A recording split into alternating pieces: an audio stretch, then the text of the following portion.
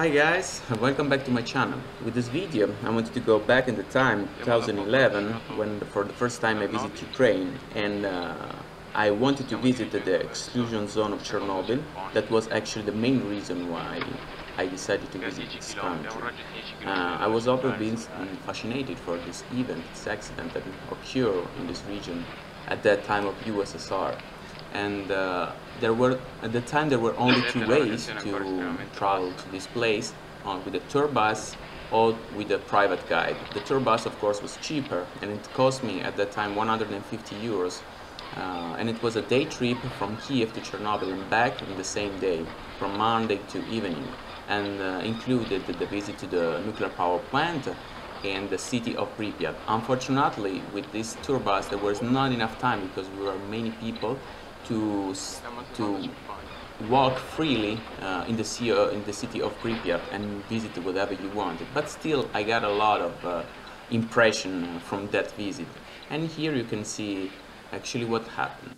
So we passed the second checkpoint, and we are actually now in the city of Chernobyl. This is the monument of liquidators. So you know that the people that lost their lives with the first approach to the accident, and when the radiation was at maximum soon after the explosion, to put it in safety. Usually it's like I was measuring with my Geiger counter the radiation of the air, and here you can see that it's even less than the average in the world, which is 0.2. Here was 0.12. So almost half, and that's the reason why many people still live in Chernobyl, because the radiation there is actually not that high, even if you are like 4 kilometers far from the nuclear power plant. So many people still live there, and some other workers just go back and forth to Kiev, from and to Kiev every day. Even if you have for laws like a maximum days that you can live in the exclusion zone. No one else, of course, can live apart of the residents that were living there just before the accident. I decided to leave the original comments that was in Italian, because it was only for friends and relatives. Just to give you the real feelings that I had, and then the sounds that I had once I was there.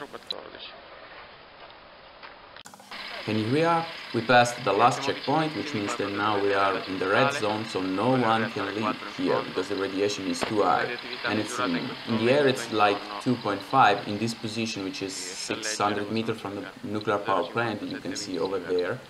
And only workers can come back and forth from this place, because of course there's still a lot of work to do to put it in security. But actually the highest radiation is in the grass, because it's absorbed most of the radiation of the air. So you can see that it's more or less like 5 times more than the natural radiation that you can measure in the air or in the concrete even, unless they are very, very close to the core of the nuclear power plant.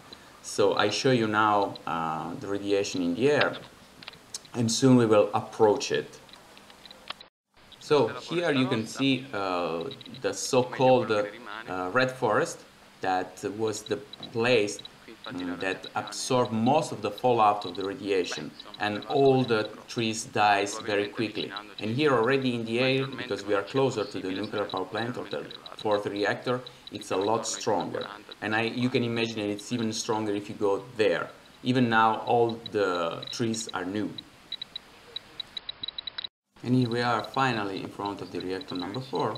At that point, where you can see the other monument for liquidators is the closest point that we are allowed to stand in front of the reactor number 4. More than that, we couldn't get closer. And here I'm measuring the radiation in the air. It's about 3 microsieverts, so it's we can say like 15 times the natural radiation. And it's just spread out from the fuse core of the reactor number 4.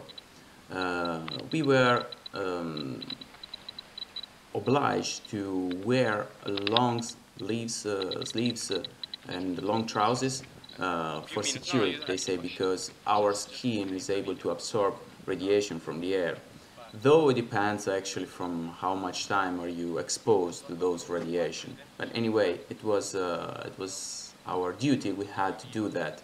so we had to cover, like you see, even if it was really hot, it was about 30 degrees, even more the days. I was sweating a lot. And here we are. This is the closest point that we were allowed to stand in front of the reactor number 4. And here the radiation, it's a little bit more, because every meter we get approach in this position to the reactor number 4 makes a difference.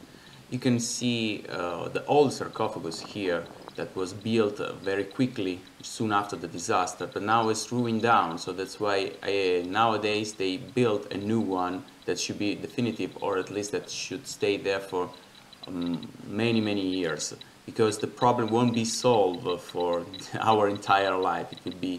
It would last long many years after the disaster. Included in the tour, there were even a lunch in the canteen of the nuclear power plant, and for the first time in my life, I hope it was not food miles. So quite funny situation.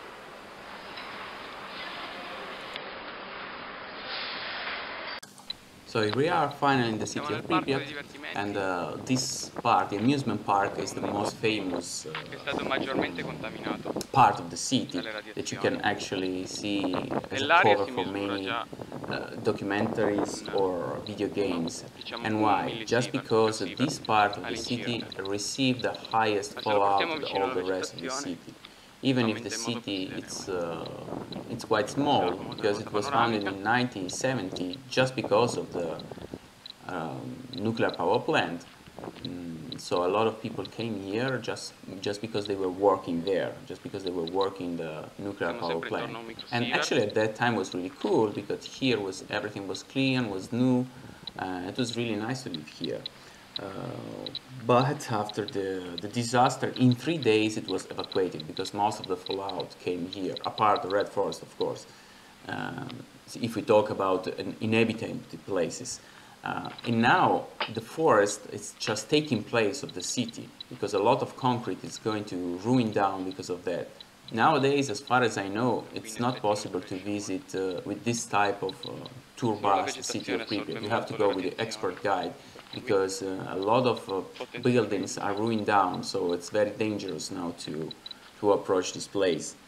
But on the other hand, we didn't have enough time to explore the city, just because it was a big group, and we have like 40 minutes total in 2 times to get around the city freely. But it was also very interesting and amazing experience that I had there. Now I'm just measuring down the difference between the concrete, like not alive stuff, compared to vegetation, alive stuff that absorb a lot of radiation, and how higher he is compared to that. Now I'm going to approach to another piece of grass that it's even higher than the radiation that we measure in front of the reactor 4. And here we are. You can see now I'm going to measure the radiation in this very few grass. It's not a grass, I know. I don't remember now the word in English for this stuff, but it's really high here in this position, the radiation, like 20 times or more the natural radiation, and stronger than the radiation that I measured in front of the reactor 4. Actually, unfortunately, I cannot show you the highest radiation I measured when I was there, and it was very close to the bumper cars, the vegetation around the bumper cars. That was like 40 times, and it was really dangerous, so I didn't want to spend so much time making a video when I saw how strong was the radiation there. Though I don't know for how much longer it will cause me problem. And that's basically the end of our trip. Here we are again in Chernobyl. As you can see, the radiation is very low here, so not a problem. It was really amazing trip. I really enjoyed it. I made a lot of pictures, that more than videos.